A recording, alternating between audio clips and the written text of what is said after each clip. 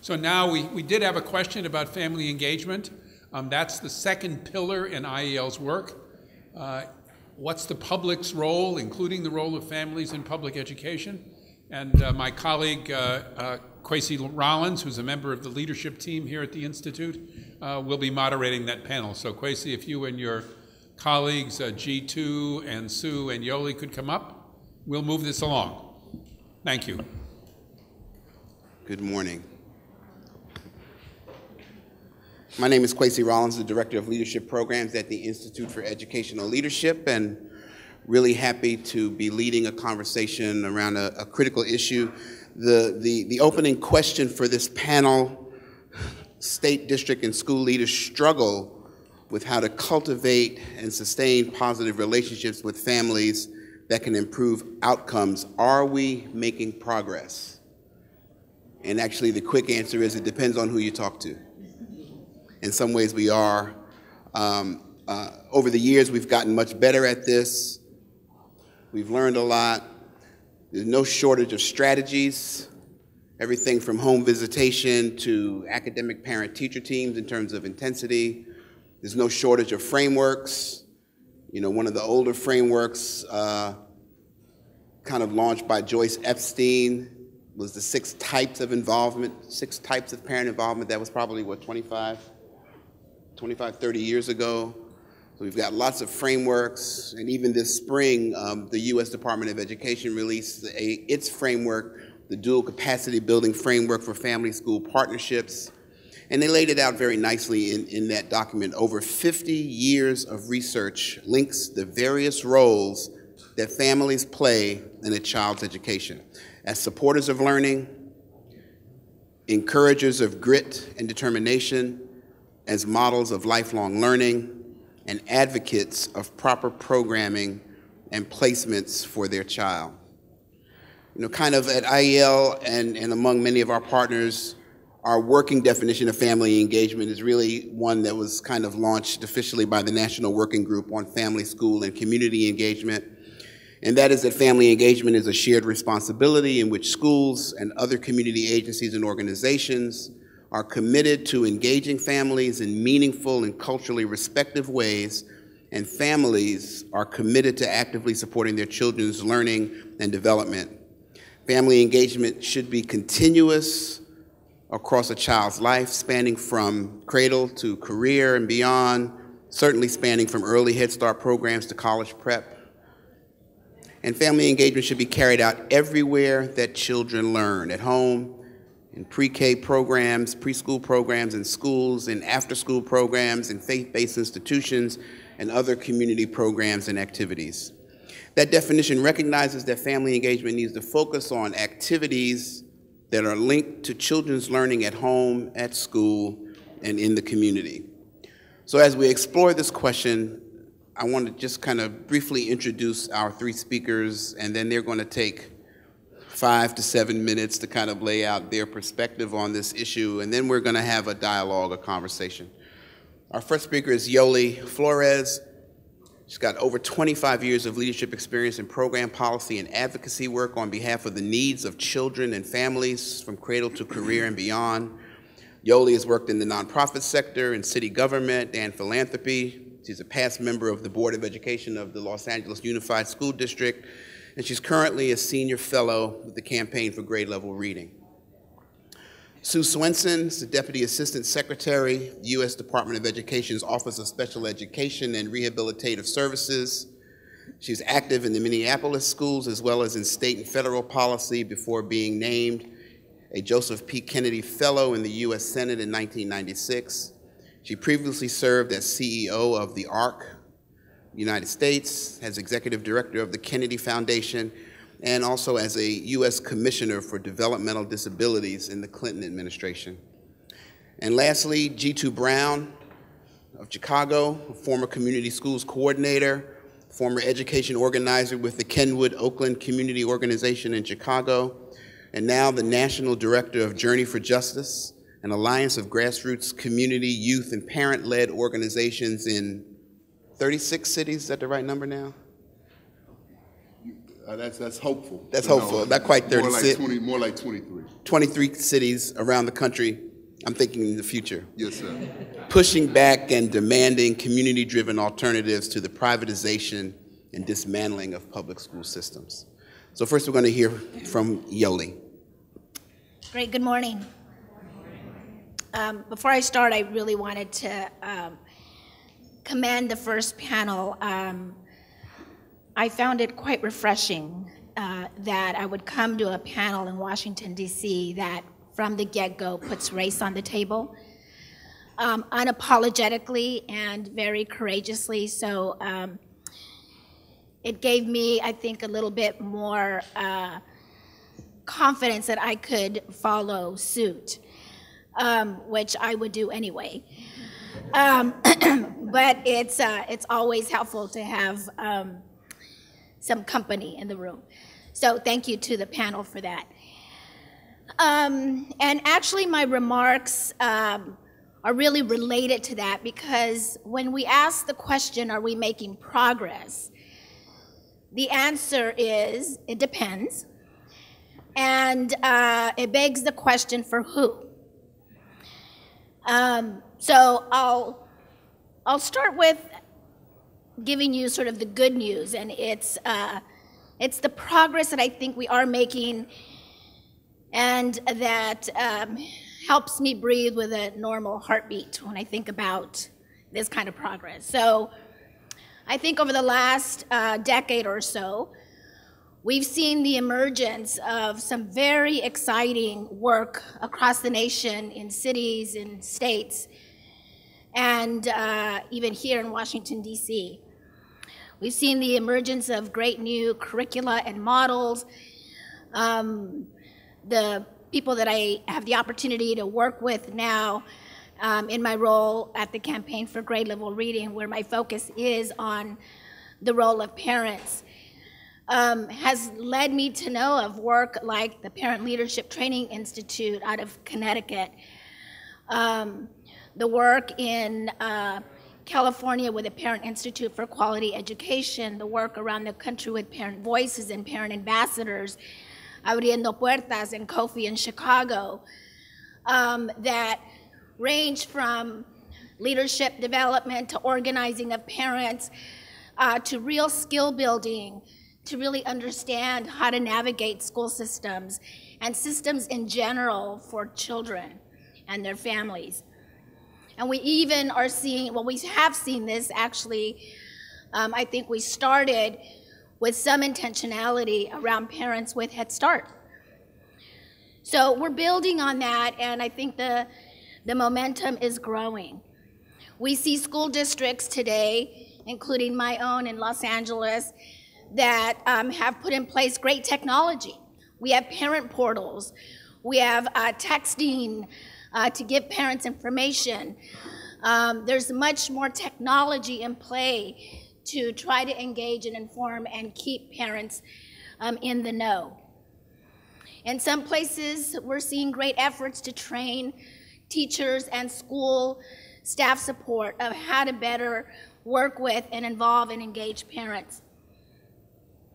In some states, we see parent engagement actually become a more systematic and intentional, and I use intentional actually very softly, of engaging parents. So again, one of my favorite leading states is Connecticut for the work that they're doing, having ushered the Parent Trust Act, where there's almost $1 billion available to really bring parents to the work of community and for them to actually lead. We see progress in philanthropy. Recently, Kellogg and their family engagement, Parent Leadership and Family Engagement RFP process drew over 1,100 grantees, the largest ever on any initiative. And at the federal level, Kwesi, you mentioned the new framework. We've seen Secretary Duncan push for doubling the amount of Title I dollars for parent engagement. We've seen evidence that the feds really meant business when in Race to the Top Early Learning Challenge grants, there was extensive language on family engagement. So I think there is progress. But I get cranky and my heartbeat increases dramatically when I really look at what is actually happening on the ground. And what is actually happening on the ground, especially for poor parents and parents of color, is frankly pathetic. We see parents very disconnected from their school systems. We see that parents actually hear a lot of talk about parent engagement and parent involvement, but we don't see a real walking of the talk. We see very few indications that schools are actually reaching some of the most disconnected parents. And I'll tell you a little story in the last minute of my opening about a recent set of events in Los Angeles to make the point. We also see that schools are still focusing more on engaging families in school, participating in school site councils perhaps, or encouraging them to be part of PTA. But we don't see them really extending themselves to encourage and engage families in the support and the education of their children at home, and what that means, and equipping them with the skills and knowledge and supports that they need. Families and teachers still, by and large, report each other as the problem. I experience this day in and day out as a school board member. I'm still recovering, by the way. And we continue to see a gap between what teachers want children to know when they arrive at school and what parents think children should know and be able to do. That gap is still enormous. And at every school site, I see way too few dollars dedicated to parent engagement. Even when you have, as a floor, your 1% of Title I, hopefully at some point it will be 2%. Most school districts, at least in California, will barely reach that amount. And my other huge concern is that, by the way, this is not on schools alone. Employers and business, speaking of really cutting across boundaries and helping us be leaders across systems for children and families, employers are no help, especially for families and low-income jobs. I don't know how many of you read the Starbucks story in the New York Times about a mom, a single parent with her child, who never knew what time she was going to be called in, what her schedule would be the next day. How can a parent structure their life of their child, make sure they're in school when they need to get to school, or early education programs, when they have no idea day by day what their work life or work day will be like? So it's on all of us, really, to figure out how to really honor the role of parents in the education of their children. Am I out of time? Yes. Because I will come back and tell you the LA story because it just makes the point so well.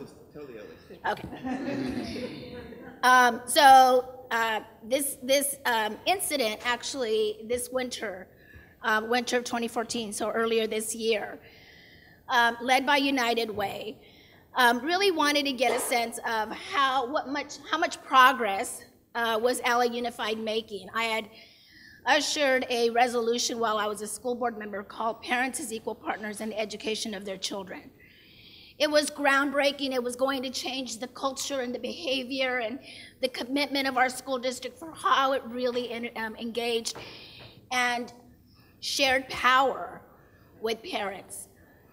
So it was a lofty idea, 7-0 on the board, commitment by the superintendent. So fast forward 4 years. It's been 4 years since I left the board. It was the last thing I ushered through. It was the first and the last.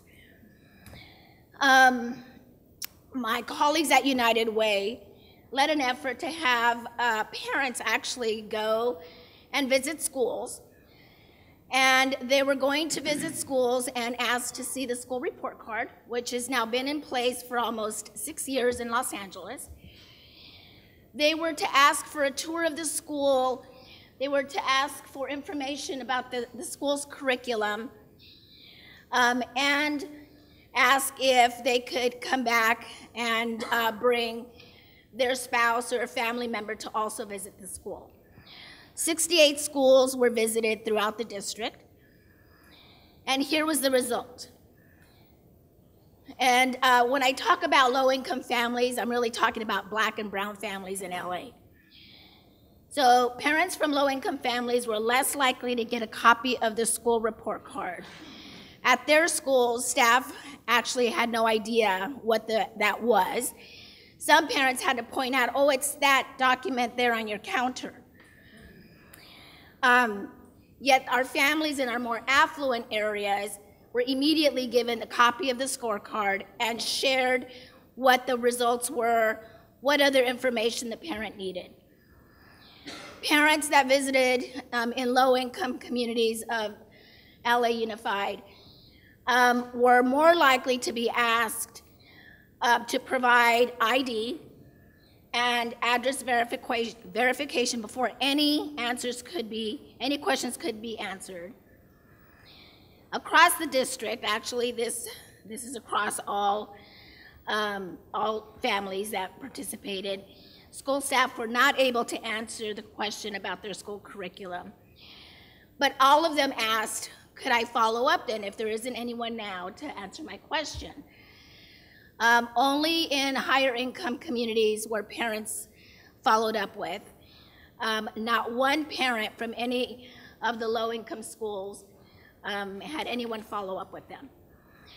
And then when they asked for the school tours, the majority of Black and Latino families were told that tours were not available, and if they did want a tour, they needed to come back with their ID and with a home address. Mm-hmm.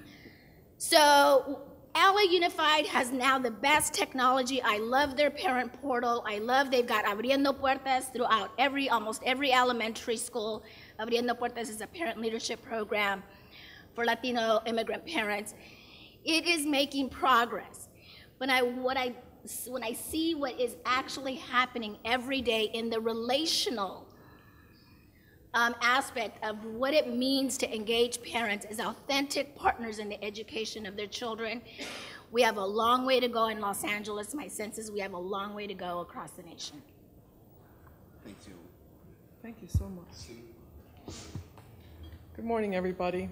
Good morning. So when I was in Minneapolis, I had 3 sons, 2 of whom were always being recruited to the gifted programs, and 1 of whom, in the middle, never walked or talked.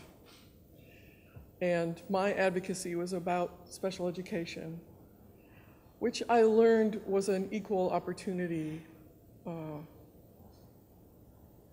minority group. So the special education advisory councils include people who are wealthy, people who live in poverty, people from all ethnic and racial backgrounds, immigrants. The point was to try to recruit as many of these people as possible. I just want you to know that the people at my son's school called me the nice lady from hell. Because I was always, is this on? I'm sorry. I'm getting a signal that it's not, so. A little hard to hear, so okay, I will. I'm a little tall for the mic. So, I will pull it out. Because, nice lady from hell, because I was never mean, I never sued them. I told them at the beginning of every meeting, I will never sue you under this law, which was seen as a giving up of power. But I also never went away, and I never stopped asking for what I thought my son and other children, both with and without disabilities, needed in the school. What I learned very early was that my rights to an IEP and my rights to write an individualized education plan for my son were not good enough. That if I wanted inclusive experiences for him, which is what best practice shows is the only thing that works, I needed to make sure that the school was inclusive of the needs of all of the children in the school. And that meant a very different kind of work than what IDEA puts out in front of us. So here I am now in the federal agency that oversees IDEA. I worked in the Senate on a reauthorization of the law. And I sometimes worry that the law is letting us sink in compliance. I want to really underline that I think it's progress for us to learn this. In 1975, when the law was written, we thought if you give parents individual rights and due process rights and they have to sign a contract before their child can come to school, it will be better for them. But what I've learned is your child with a disability is the only child who requires a contract to attend the school. And not only is it an individualized education program for your child, but there's a placement committee. There are no other programs in education where a team of teachers decides whether the child shall be allowed into the school or not. And in Minneapolis, what I learned is my African American and Native American friends didn't want their children to be assessed for special education because the risk of segregation came with it. This is a serious problem. And we are only now getting to the point with the civil rights data collection to be able to overlap and look at these data and understand what happens to children of color who are in special education and how is that different from majority children or wealthy children. It's a really serious problem. So a couple of things. Alexis de Tocqueville in Democracy in America said that the future of the democracy depends on the education of mothers, because it's mothers who will educate children and tell them to question authority.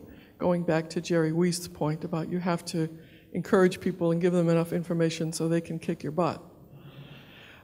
This is something that is, in a compliance system, terribly undervalued and underrated. It's very difficult to come up against a school district that spends more money on lawyers than it does on special education.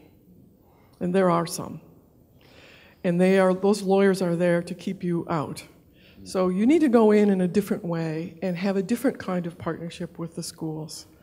I tried to do that. I tried to do it based on my knowledge that trust. Anybody know who Vince Cavello is? Anybody know who Oprah Winfrey is? Vince Cavello was a journalist at Columbia University who trained Oprah Winfrey in how to speak about issues and how to talk to people about issues. And he has a simple calculus, which is trust equals caring plus credibility. And I tried to always go into everything I did, because I learned that when I worked in the environmental field.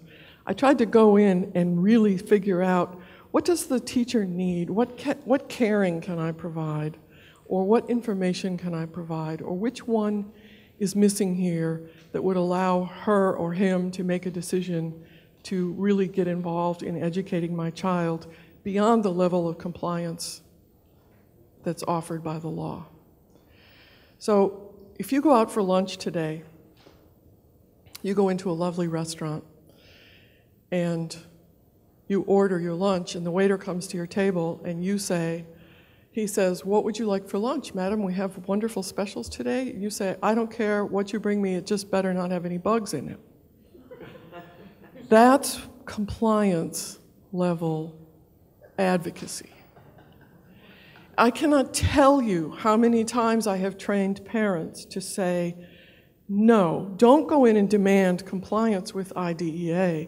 Your goal is to go in and demand, what is the teacher going to do beyond compliance? I noticed with my children, when they were talking about Will or Eric, the school said, "Oh, you're going to be you're just going to love what we're doing. We have this whole language program or this.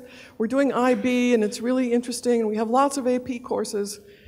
And with Charlie, they never said it, but the underlying message was, what is the least we can do without being sued?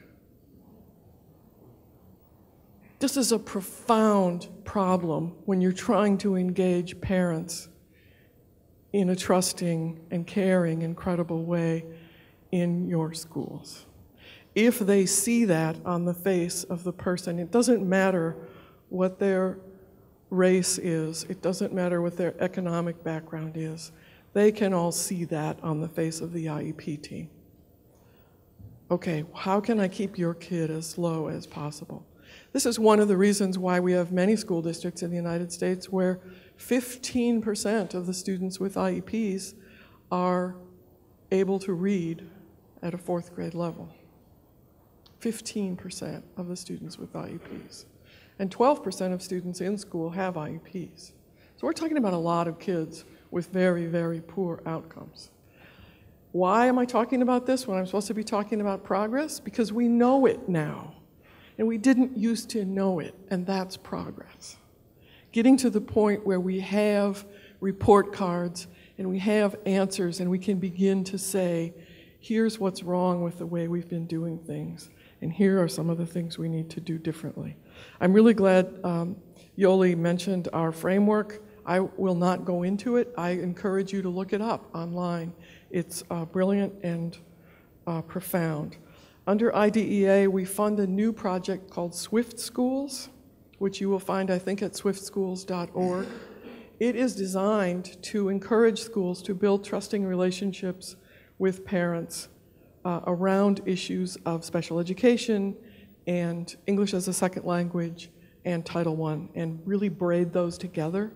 We have parents in schools who are, you can't sign away your IEP rights because those are constitutional rights, but you can give up the IEP process. And we have parents in the Swift schools that are stepping back and saying, you know what, I'm getting so much information and I have so much trust that I feel free to set down some of this legal, the big sword that I go in with, which is what I used to do when I went in all the time. Just say, I'm not going to sue you under this law. I also want to point you, because it's IEL, you've got to know the IEL guideposts, the transition guideposts. You've got to look at their work on families and engagement and how do we make sure that families have the support that they need. I want to tell you a story, and it's really important, so if I have a minute. Thomas Jefferson had a sister who was 2 years younger than he was. Her name was Elizabeth. He was very close to her. He was very close to her the whole time she grew up. When their mother died, he became responsible for caring for her at Monticello, and therefore refused to be engaged in political activity for many years while he was caring for her. Refused to run for office before the nation was a nation, refused to get involved. And he wrote in his diary, I can't, I'm responsible for Elizabeth. Elizabeth, in today's terms, would probably be called severely autistic. In those terms, she was called an imbecile. She spoke a few words and she took a few steps, but she wasn't responsible to care for herself.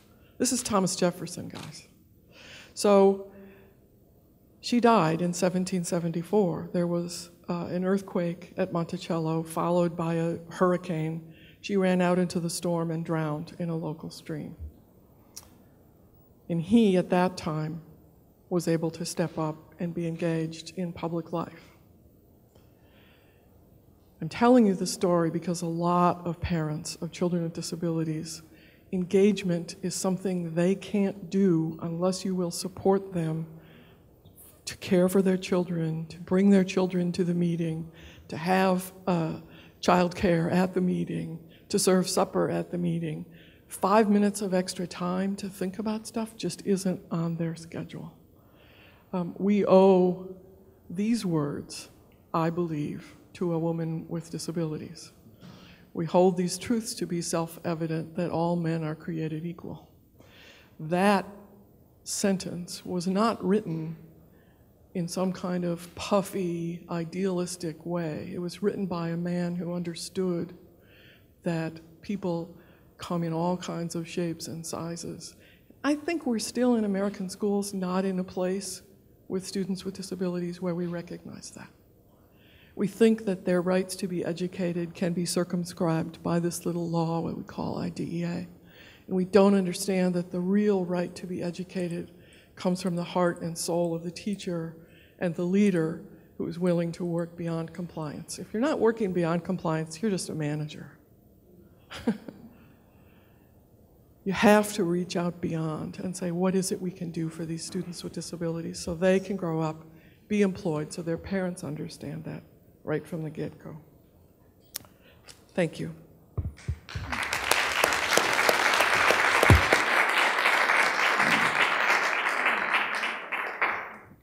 Jitu, take us home. Yes, sir. Well, good morning, everyone.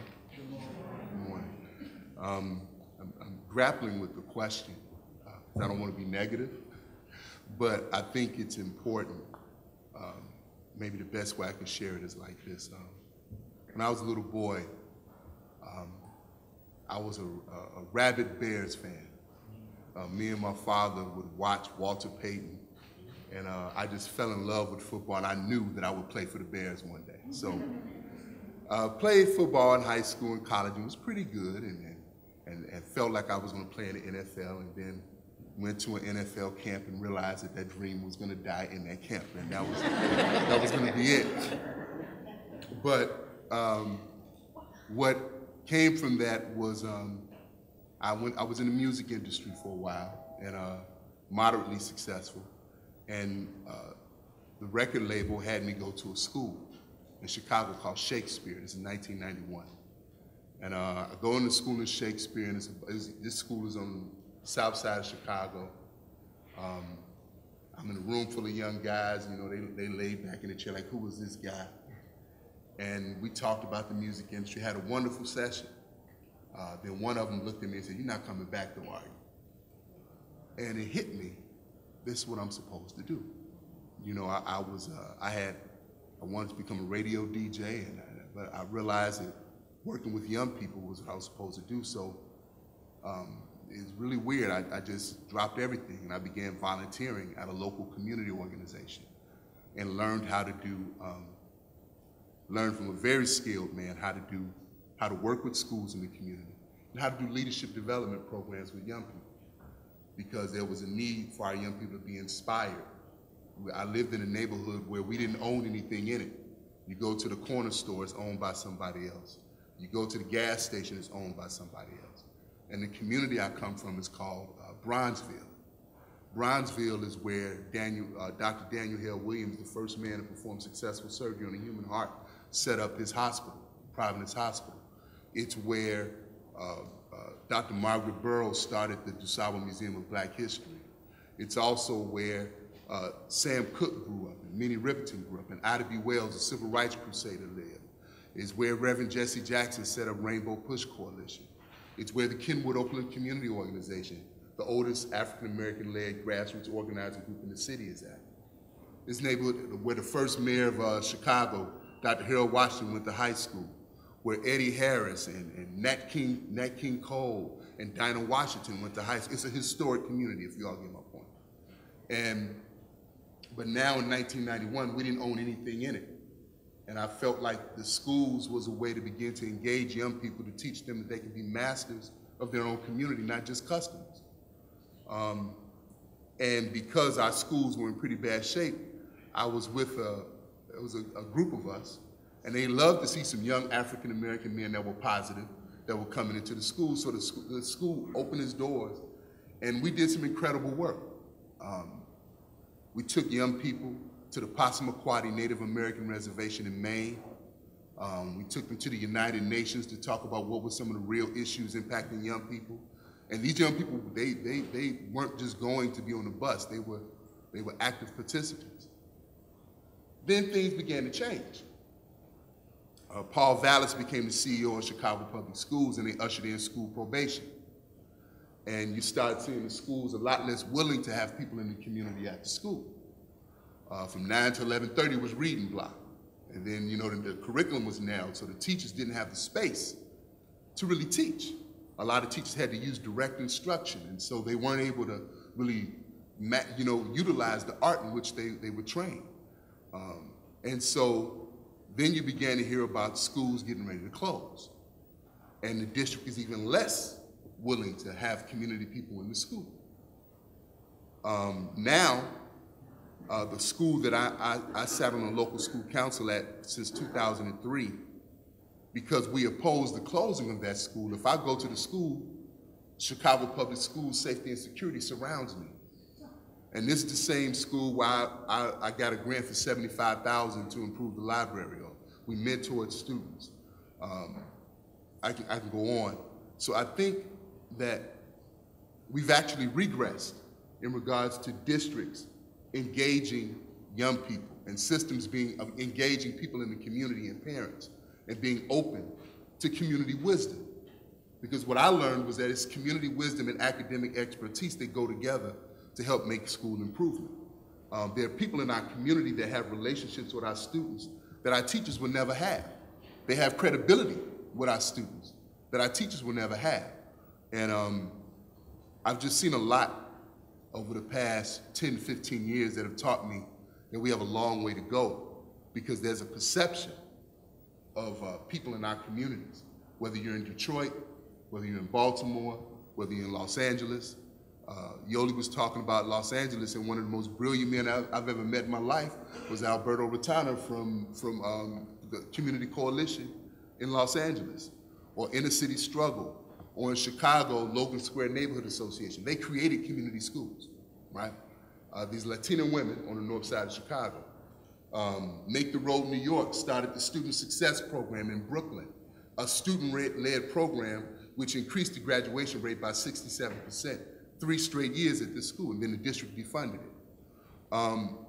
So I think we have moved forward in regards to our capacity in our communities to not just be mentors, to actually bring a level of expertise into our schools to help inspire our young people. But I think that the districts, because in many urban districts, even rural ones too, because if you look at Kilmichael, Mississippi, or you look at Eupora, Mississippi, they're closing entire African-American school districts. They're shutting down school districts and moving young people past the white district that's right next to them into the adjacent African-American school district 25 miles away from their homes. That's not progress to me. It's not progress when folks in New Orleans, after enduring one of the worst natural disasters in our history, their voices aren't listened to, and basically their city is used as a gold rush for privatization. That shouldn't be okay with any of us.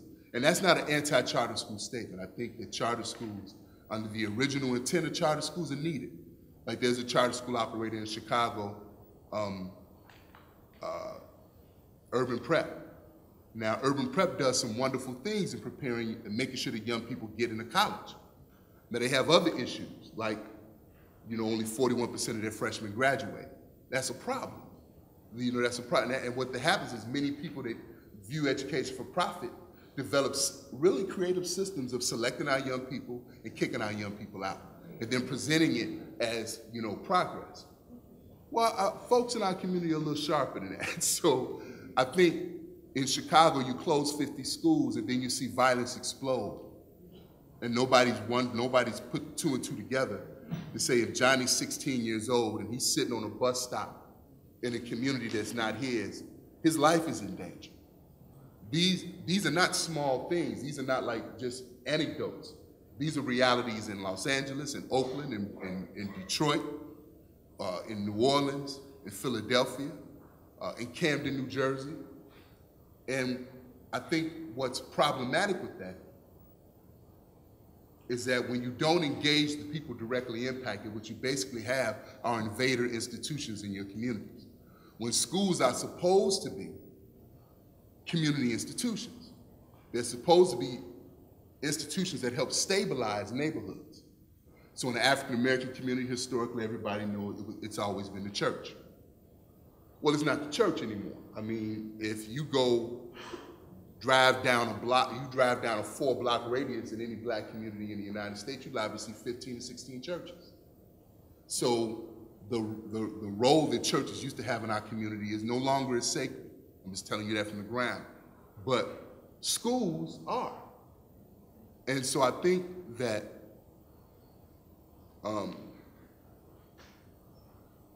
there's some, and there are a lot of folks who are very lettered and They're the director of talent for this and the director of talent for that, but they're missing some key elements of real leadership. One thing I learned in the community, I'm with the Journey for Justice Alliance, but I come from a grassroots organization that has always been about community organizing. We got about 800 members, but a lot of our members are generational. They were in our day camp when they were 4, they're 26 years old, they have 2 children, their children are now in our day camp. So our relationship is not based on the issue, our relationship is based on love. So we fought the privatization of schools in our community with a level of fury that's been important, it's been critical. And there's some things that I think are missing in the corporate education agenda or in the way that districts are moving. I just want to mention them very quickly. 4 key components to leadership that I was taught is 1, the ability to listen. That means not just endure, like that folks may have to do on some school boards sometimes, but really to listen, to respect the voice and the wisdom of the people that you're dealing with. Some of the wisest people I met, one of the strongest women I ever worked with, named was Linda Brown. She died in 2006. Linda Brown was a parent coordinator at Fuller Elementary School.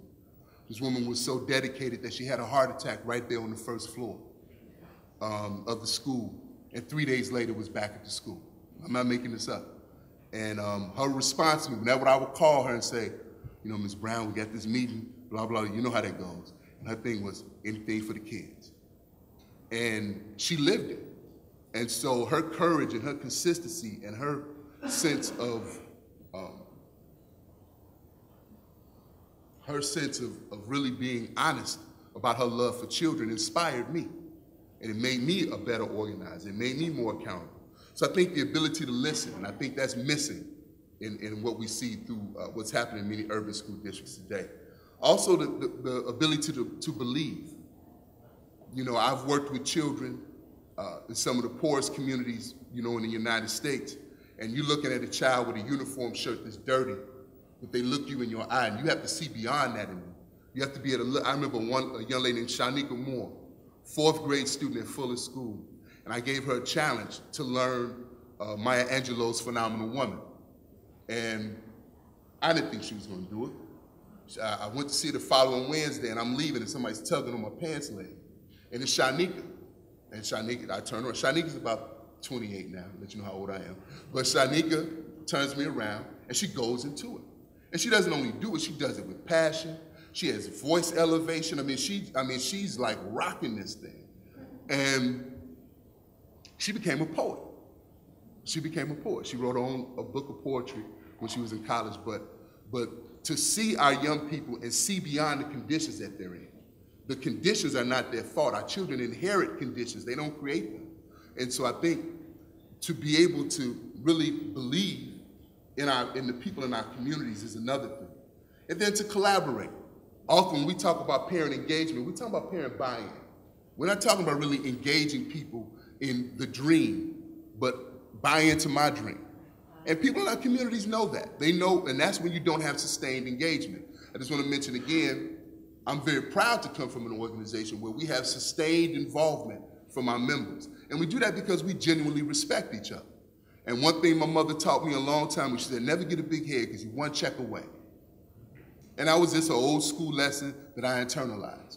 That, whatever my title is means nothing. What really means something is, am I sincere?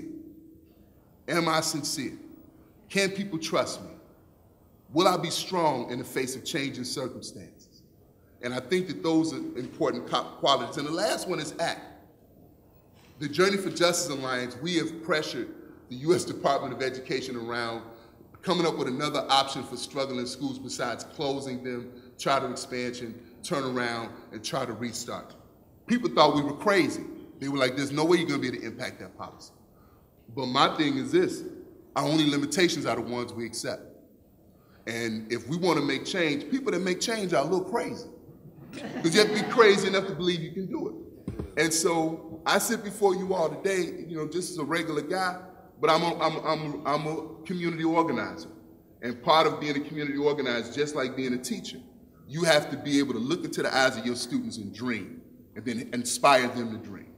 So I think there's capacity on the ground that can really help the process of engaging parents and bringing more expertise to the table. But I think we're moving backwards in regards to policy. I'm asking folks, you can look at a report that we did called Death by 1,000 Cuts on our website, www.j4jalliance.com. Free download, so never say we didn't give you anything. And, but read that report. And we interviewed people from as far as Puerto Rico to Boston, Massachusetts, to talk about what has been the impact of the policies that have swept through your communities. And unanimously, people said they didn't listen to me. They told me what was best for my child instead of asking me what was best for my child. And so I think that, that we can do a lot better. We can do a lot better. That's it.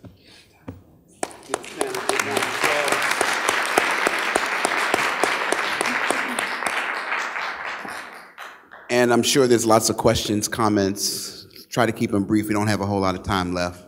And be gentle, because the Bears got blown out this week. I'm still mourning. I'm still mourning. Be gentle. Questions? Young fella. What are the dynamics that are allowing Mississippi to do what you were describing in terms of black districts being consolidated rather than black and white? We don't hear, I haven't heard anything about it on news, haven't read about it. Is this a big secret? I mean, I don't know if it's a secret. I would just say that you have a school board that is not really listening to the voices of the people directly impacted, and you have state legislature that is pushing the expansion of charters. And I think that, and so to do that, they want to clear up space, and so they've closed this entire school district and moved, you know, young people to an adjacent district. But it's really no different than Chicago. The mechanism in Chicago is an appointed school board, made up of, and it's not made up of, none of the people sitting on the school board have to live with the policies that they helped to set, right? We have to clean up that mess in our neighborhoods. So I think it's all connected to an agenda that devalues the voice of working and low-income families, in most cases, families of communities of color. You know, there's last thing I'll just say, in Chicago there's a school called Lincoln, made up of some very progressive parents on the north side of Chicago, mainly a white school. The district tried to give them $20 million. You know, those parents said, we don't want it, give it to a south side school. And they refused to, they forced those parents to take their $20 million investment. So I think another issue that we have is our views on race infect many of the institutions that are supposed to be delivering services to our communities. So there's a devaluing of children from particular communities. And so that's why you do these things, and if they don't work, that's okay. We're going to continue to experiment.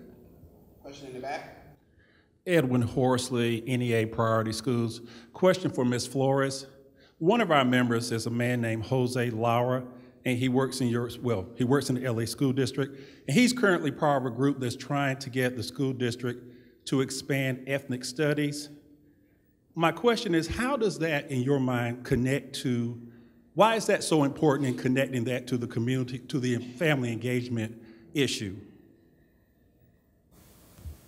Well, it's both an issue about family engagement, but it's also an issue of honoring and respecting your students for who they are, where they come from, the language they speak, the traditions.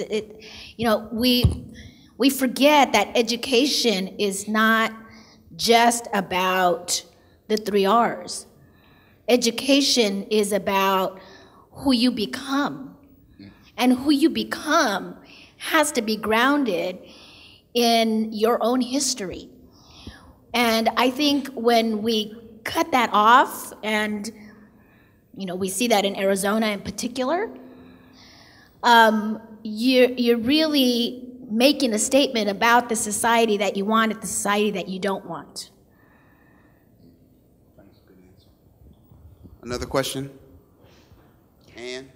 Ann Henderson, Annenberg Institute for School Reform. Of course, everything you guys said was music to my ears.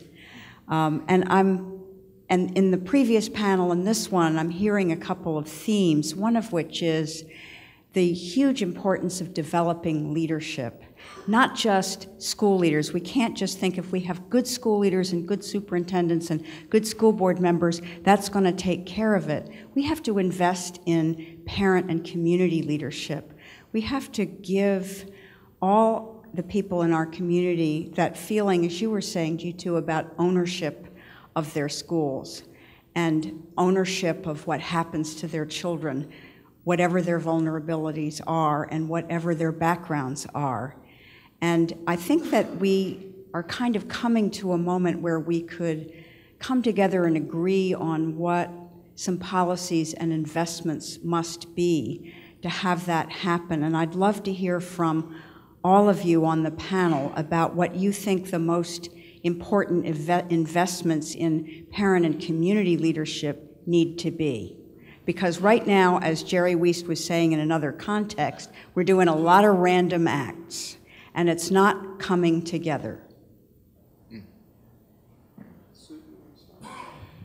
So in the disabilities world, there's a program called Partners in Policymaking that you might want to look at. It's been in place for 20 years plus. It's out of the Minnesota Governor's Developmental Disabilities Council. Every state has one of those councils, and every Department of Education is supposed to be sitting on those councils.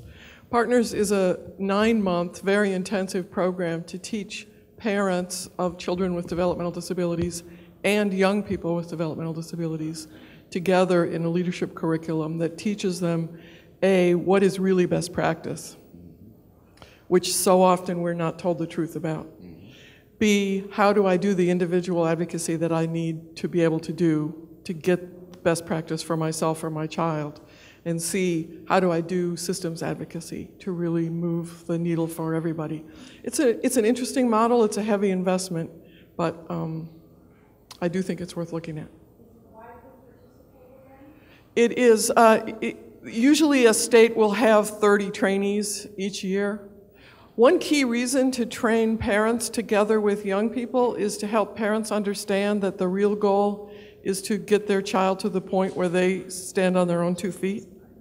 And that's a really important message, I think, in many parent leadership programs, but particularly in disabilities, where parents tend to think sometimes that their duty is to find a therapeutic program that will make the disability go away, rather than finding a way to facilitate the function of the child. If I could just mention, I think that it's very hard to develop genuine parent and community leadership in an environment that benefits if parents are not engaged. So the corporate education movement lists as one of its prerequisite appointed school boards. When you look at the schools that replace public schools, they don't have active parent boards. They have governing boards with mainly business people on it and a couple of parents. I think that, one, educators should be the leaders of an education system and not business people. I think that's critical. I think there's a role for business, but it is not in setting policy. I've met with people, I've been on panels with people that were directors of schools that called themselves education entrepreneurs. I want to stand on this because you can't talk about parent leadership in the urban environment unless you deal with this issue, right? So I think that, really, we developed a proposal along with Annenberg and the National Education Association and the American Federation of Teachers called Sustainable Community Schools. That SIG money, one, that we don't believe that ESEA should be competitive. There shouldn't be winners and losers. So I think the reauthorization of ESEA is important, but also that those resources need to go towards stabilizing communities. So we want sustainable community schools that focus on a strong focus on school culture, curriculum, and staffing, like a student-centered culture that provide wraparound supports for every child. I just put my son in a school on the north side of Chicago. I won't go, that's a long story, but I put him in this school because the school in my neighborhood is absolutely destabilized. When I went to this school, it had 500 students. It had more teacher aides, had more paraprofessionals than they had teachers.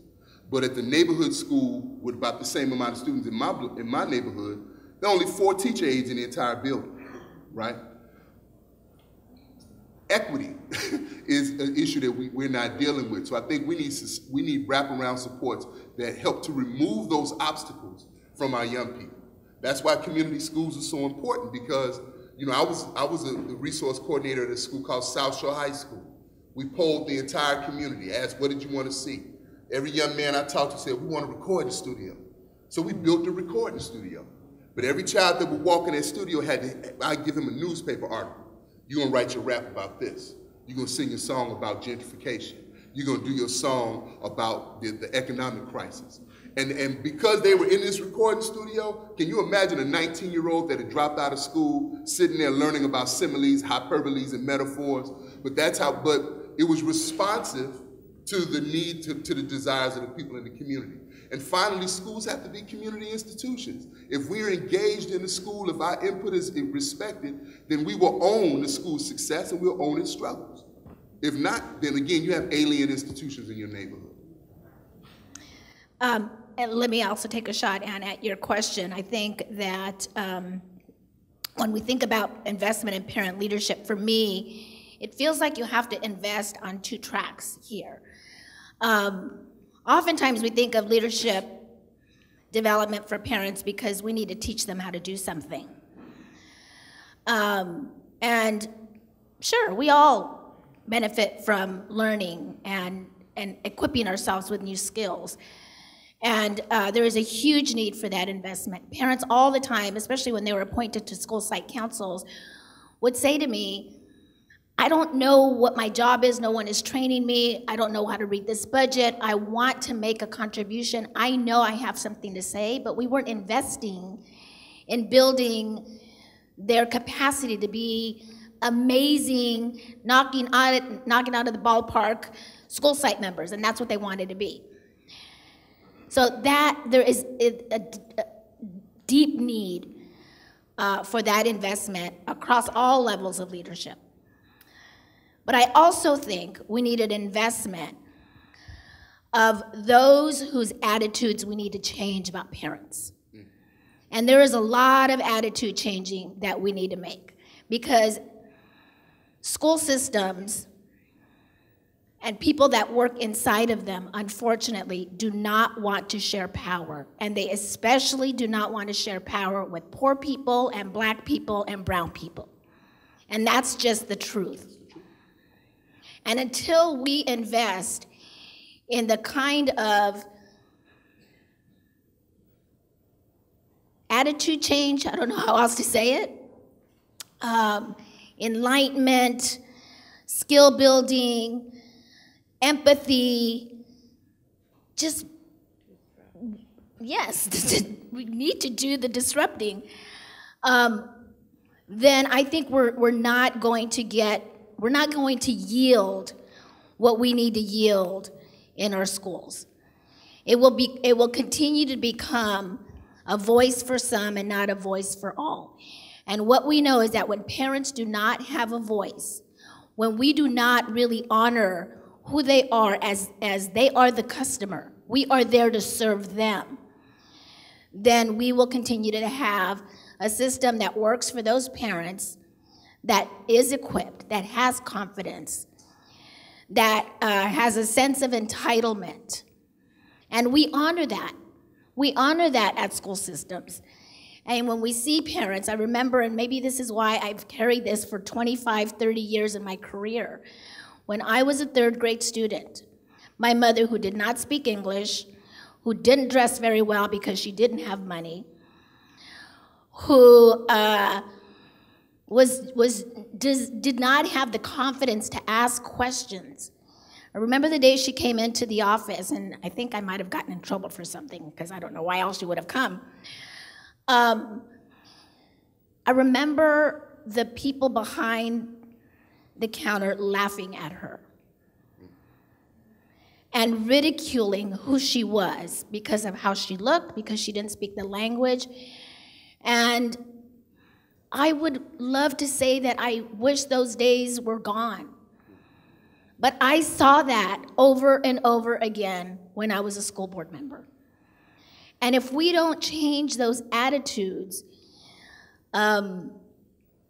I don't think we will see the kind of family and parent engagement that we know is crucial for our kids to succeed. Time for one last question, and we have a lucky winner. Good morning. My name is Sabrina Epps. I'm the District 1 Board Member for Prince George's County Public Schools. And I also bring you greetings from higher education, which is why I ran for Prince George's County Public Schools. So lots happened, and you know, we have a lot of people on the board now, and some are elected and some are appointed. And the reason I engage with parents every day because they email me to tell me what the system's not doing for them. And there's always a line that says something to the effect of, you know, I can't believe this is what you want from my child. So I know my heart, and I know that that is absolutely not what I want for their children. I want their children to have equity and academic excellence. I'm dying to have a conversation about that in the year and a half that I've been serving. It's just not happening.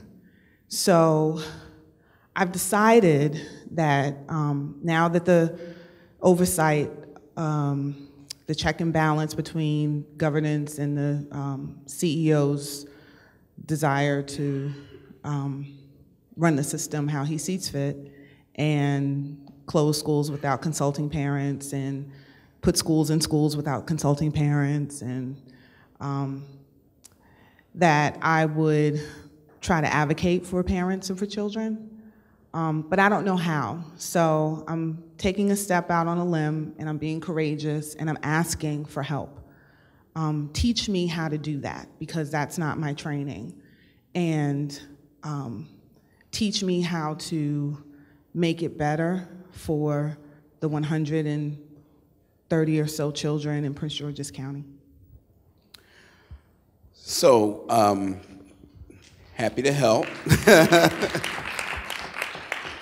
And so let's connect with us after this panel. And I know here at IEL, we happen to be here in Washington, D.C. We're happy to help with that. There are other experts in the room like Ann Henderson and Vito, and a great many folks who have some experience on the ground. I think actually that statement is an interesting way to kind of close out, because we started with a leadership panel, and we have somebody that's actually in, you know, governance and leadership who said, I need help. And the truth is that that's the case all around the country. You know, a lot of folks find themselves in positions of leadership, and it really is almost accidental unless they have a personal interest in this issue of engaging families and doing it well. You can study up to the PhD level, the EDD level, and never take a course on family engagement, parent involvement, or any of that, unless that's an interest of yours. And yet we can't wait for pre-service to get its act together. We can't, you know, we don't have the luxury of doing that. So we've got to have this combination of caring folks in positions of influence that push the envelope, of parent leaders and advocates and community organized that force us to do a better job. And we've got to work together, we've got to collaborate. I think, Jitu, I can't remember all your 4 things, but they certainly are germane in terms of what we all need. We certainly all need to believe, we certainly all need to collaborate, we certainly all need to work more closely together on this critical issue. So I want to give one last round of applause to our panel. And I believe we're about to take a 5-minute break.